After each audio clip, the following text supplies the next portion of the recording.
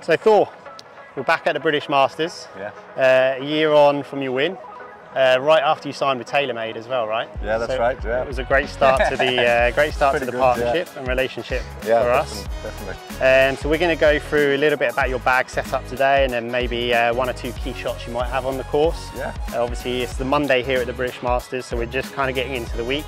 Yeah. If there's any tweaks or anything we need to kind of set up for you for the week ahead. So why don't we start off with the wedge setup here. So yeah, a little bit unusual for you. I say it's not particularly unusual, but you've got only carry 2 wedges. A lot of guys out here would carry 3, and then down to the pitching wedge. So it leaves, I guess, what some would say a fairly big gap here between the 56 and pitching wedge, but obviously works well for you. So why don't you talk us about your wedge setup and maybe how far you hit each club? Yeah, so my lob wedge says 60, but it's 59, and then my sandwich is a little bit stronger also, so it's 54, so that makes the gap a little bit smaller to my pitching wedge. Yeah.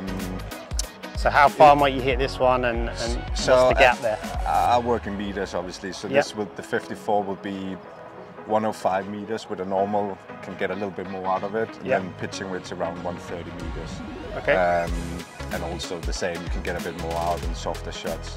I like to only have 3 wedges, but just because then I have an extra iron, and I set the top end of the bag up. Yeah, 5 wood, 3 wood, and that's just what I've always been playing. And I like to hit different shots with my wedge, like take some spin off and create some more spin. So you're quite a tempo player, so you're quite comfortable kind of manipulating the distance on the wedges. Exactly, yeah. So that's like pretty much always been my setup. So because it's not really changed since I've known you anyway. I mean, you've obviously, even before, you've played a lot of TaylorMade clubs, and your setups more or less have the same DNA, I guess, throughout. Pretty much. One or two changes, which we'll come into. Yeah. But why don't you give us a shot here with the 54? So it's the 56 bent to 54 degrees. Exactly, yeah. Wind that spring to mind?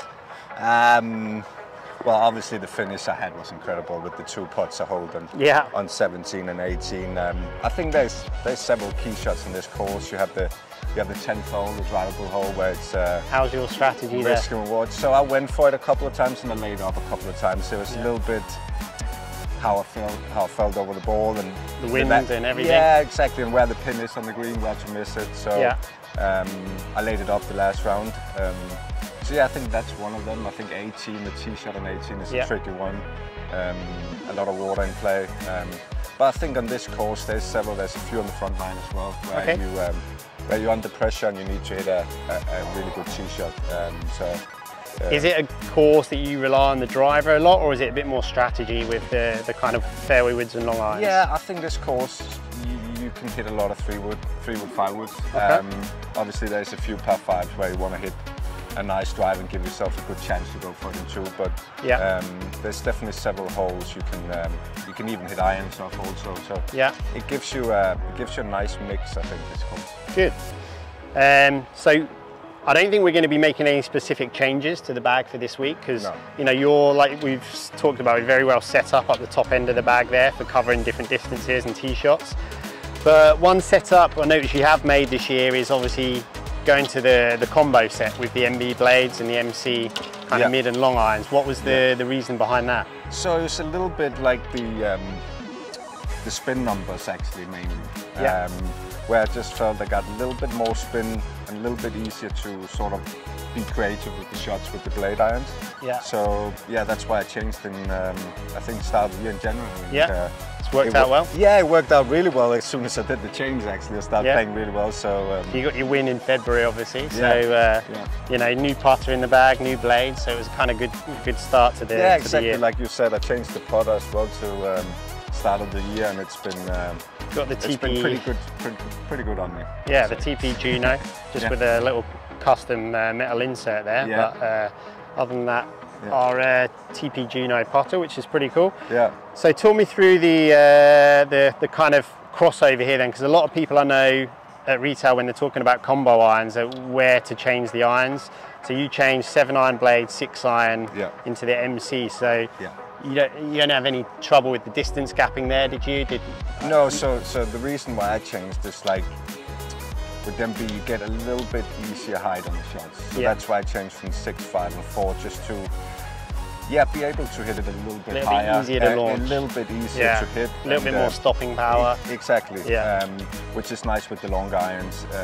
So yeah, it just makes it a little bit easier, and that's the reason, to be honest. So Project X shafts, again, part of your DNA of your setup, I think. I don't think I've known you play anything different there. So 6-iron here, won't you give? How far would you expect a 6-iron to go? 6-iron would be 180 meters. 180. Yeah. We got the 790 3-iron, right? So is that a club you use a lot off the tee?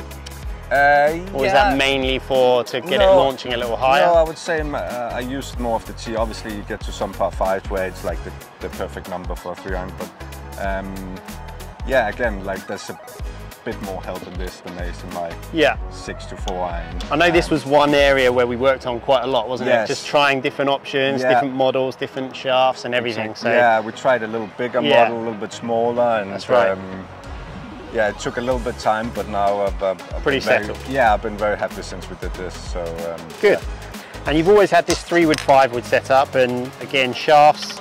Same all the way through, the Mitsubishi Tensei shafts, which again, you've played for a long time, I think now, haven't you? Yeah, yeah. So you've got the 3-iron, 5-wood, 3-wood setup. Having that 2-wedge setup allows a little bit more up this end of the bag. Yeah. So let's talk about the driver. So how do you like the driver to sit up, and what's kind of important for you when you're testing new drivers? Yeah, I mean, there's different things. Obviously, the look is the first thing you see, how it sits, if it's, you know, a little bit short, square, or open. So that's one thing you want to settle to start with, and then obviously you hit a few shots and see what it does. You've always kind of liked to see it sit as square as possible, right? Yeah, I don't like to see it sit open with my driver. I like to see it sit square to a little bit. It's okay, a little bit towed in for me. Yeah, a little bit towed in, if anything. I think when we're picking heads for you, I mean, that's what we're always considering is like, you know, there's lots of different players out here. Everyone likes to see it sit a little different. You know, a lot of guys out here might like to see it a little open, but yours is one that's very much, you like to see it towed in and feel like you can create that little right to left shape. Is that right? Exactly, yeah. So yeah, I mean, I was going through the Stealth 2 was just, it helped me massively. It's a little bit flatter than the old Stealth, and that's what I really liked, and it's been it's been a big change for me. That's been really, really good, I think, this year. I've drove it a lot better. Solid numbers off the tee this year. So you've got that driver weight set up all the way in the draw. Is that just to help with the shaping? That is because my main miss was a little bit right, and so I put a bit more weight there, and it just helps me to keep it a little bit straighter sometimes. So what's like a key drive this week at the Belfry that you'll... Key drive? Obviously the last hole, like I said before, the 18 you get there, and if you're tied for the lead or you have a chance to win, it's good time to put a good swing on it. Yeah, it's a tough drive, and you have to stand up and commit fully to it, and just Well, let's peg one up. Yeah. Fire one away with driver.